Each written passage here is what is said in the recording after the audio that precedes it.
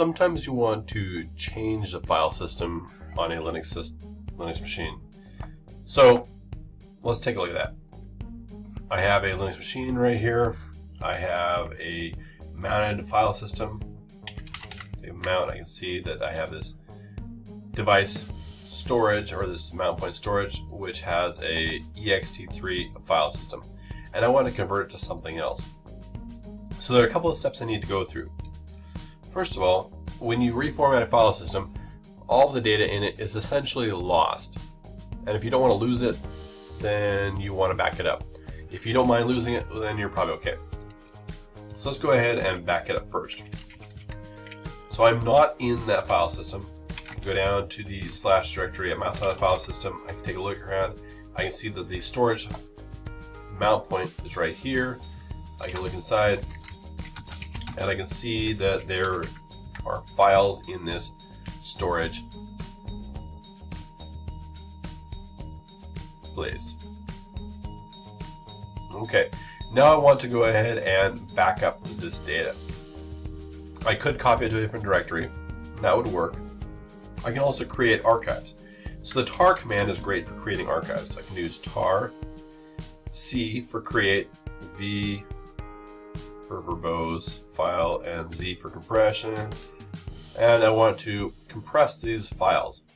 So I want to create a new archive. So I'll call it, it's right here in my / directory, but I'll put a leading / anyway. So I'll call it storage.tar.gz. So we're using the Z compression, which creates a GZ file, and the tar command creates a tar file. All right. Sometimes you'll see people write TGZ and things like that, but that's the extension. All right. So I'm creating that, and where I'm getting the data from is the storage directory. So I run this command right here, and it generates this tar file. All right. Now, I could also use tar and use different compressions. Sometimes people like to use the BZ2 compression. So if you wanted to use that instead, not in addition, but instead, use tar, and you create again, and you want to do verbose again, and you want some of the options to come with the BZ, so use JP and put an F here for the file again. And once again, I'm grabbing the data from the storage. I want to put in a storage.tar.bz2, and it's the storage directory. So I run this again, and now I've created two different archive files. So I can take a look at this directory. I can see I have a storage.tar.bz2 and a storage.tar.gz. You can see that the GZ is currently compressing smaller than the BZ2. Sometimes BZ2 is smaller, sometimes GZ is smaller.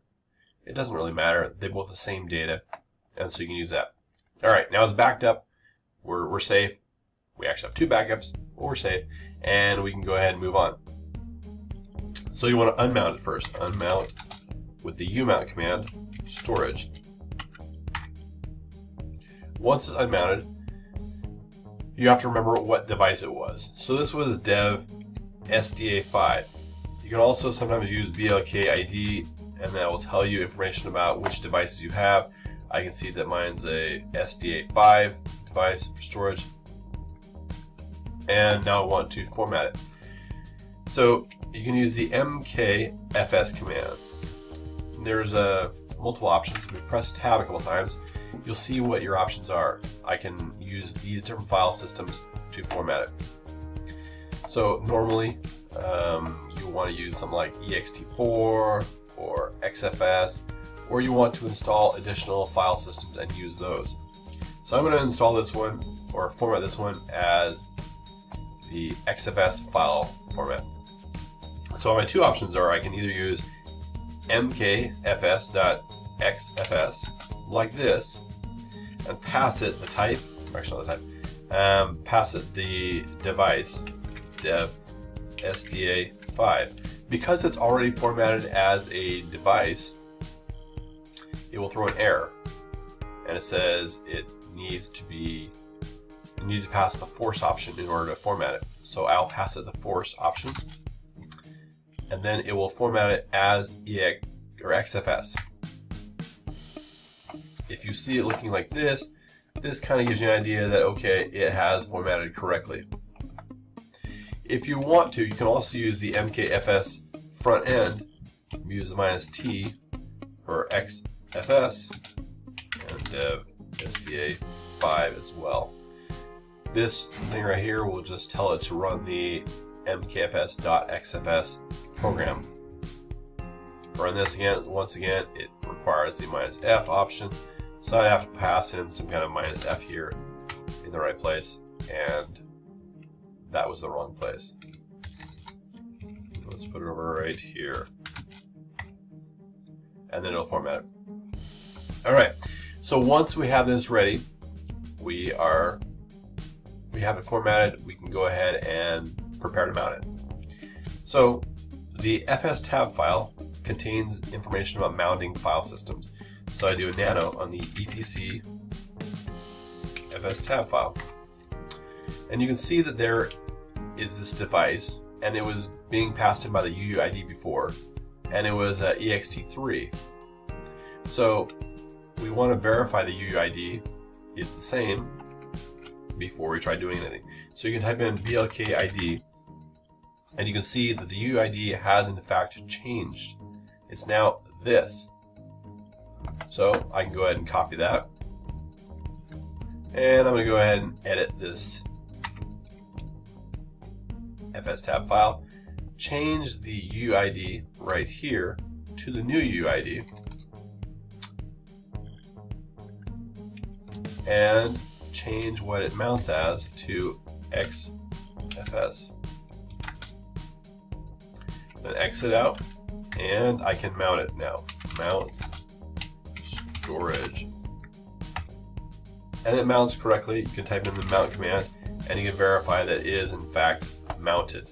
Now, once we have it mounted, it's time to restore the files that we backed up.